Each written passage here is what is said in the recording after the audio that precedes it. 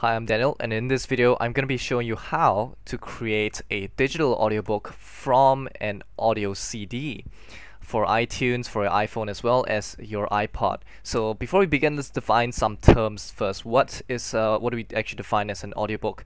An audiobook will be an audio CD which contains something that is spoken audio, such as perhaps a sermon, a seminar, or even some audiobooks. There's a lot of audiobooks from maybe Audible or CDs that you actually buy. They actually come with those. They actually sell audiobooks and CDs out there in shops. And if you actually want to turn all these into a digital audiobook, what is a digital audiobook? A digital audiobook is basically a special file that iTunes, your iPod, or your iPhone actually recognizes and actually gives it some special features and actually treats it like as if it were a book. So let me just show you some of the features that I'm talking about here.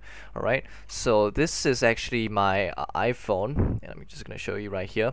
And this is an audiobook on my iPhone. Now, if you notice some of the features that are available, the first one is that you can actually control the speed of the audio. You can speed up the speaker's voice. You can actually slow the speaker's voice as well. And the iPhone as well, the iPod, can do it without distorting the voice. The other feature, this one is exclusive only to the iPhone as well as the iPod Touch, is the ability to rewind 30 seconds. So if you actually you miss something, you can actually just push this button. It will automatically rewind back by 30 seconds, as well as bookmarking.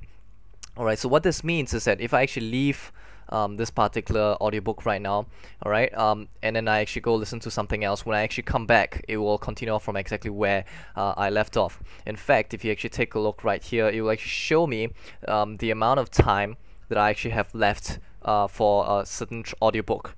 Alright, so it's actually to be able to record this, and the cool thing is that if you actually sync this back to iTunes when you come back home, and you play that particular audiobook from iTunes, you'll continue exactly where you have just left off from the audiobook itself. So to begin, let's actually head down to the computer, my computer, which is right here.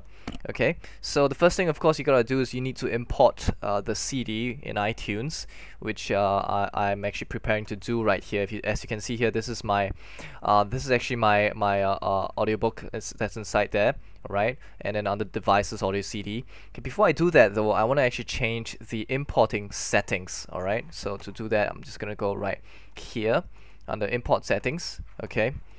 And the import settings that we want to use is import using AAC encoder, and the setting choose spoken podcast. Alright, and the reason why we want to do this is because this particular setting allows you to maximize the file size. Alright, so once you've done that, click on OK. Alright, the next thing we want to do is that we want to join the tracks into one single track. In this case, right here, we have 6 different tracks. So for the thing, how do you join tracks? You select all the tracks, and then you click on Advanced and choose Join CD Tracks. But what's this? The Join CD Tracks button is actually grayed out. Now this is something, this is the second time we're actually doing this particular video, and since then a lot of people have actually written to us, actually asked us questions that, telling us that, hey, the Join CD Tracks button is grayed out, what's going on? Now there's only one reason why the Join CD Tracks would gray out. Alright, 2 reasons actually. One is perhaps you did not select all the tracks, which in this case we did, but the second most common reason is because the tracks are not sorted according to track number. In this case, if you take a look right here, they are sorted by time. So if you take a look at tracks as 2, 4, 3, 1, 6, 5, this is not track 1 to 6. So as a result, you cannot join a track. So to solve this, click on this particular column right here, and it will sort them back from 1 to 6. Okay, so remember, if the join CD tracks is grayed out, this is the only reason. Before you can join a track, you must make sure that all the tracks are sorted according to track number. This is very, very important. Okay, so stop writing to me and asking me about that particular question. Make sure that 1, all the tracks are selected. 2, the tracks are sorted according to track number. Okay, so now we can go to Advanced, and now we can say Join CD Tracks, and if you take a look right here, all the tracks have been joined into one single track. Okay, so now we're gonna just customize it. Click on Get Info. Alright, so for we're gonna put the artist number, the artist name, and then audiobook. So we're gonna say test audiobook. Alright, and then that's it. click on OK. There is no need to actually set the track names. The reason because is once you actually import it, they will iTunes will actually ignore the track names, and the track name, that one single track, will be named according to the album name. Okay, so once you're ready, just click on import CD, and now we wait. And that's it. The audiobook has been imported. As you can tell, little green little tick right here, that means it's been completed. So let's take a look at that file. So let's go to the music library, and let's sort everything according to date edit. Let's scroll this up to the top right here, and there you go.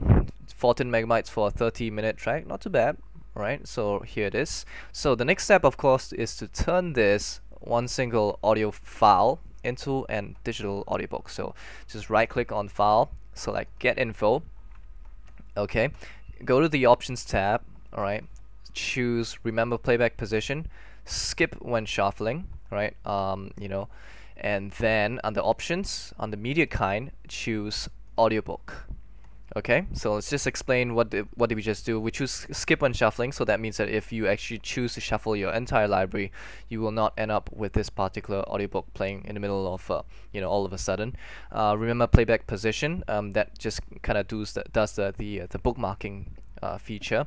And media kind, audiobook. Once you're done, click on OK, and you'll notice it disappeared from the music library, and now you can find it in the audiobook library.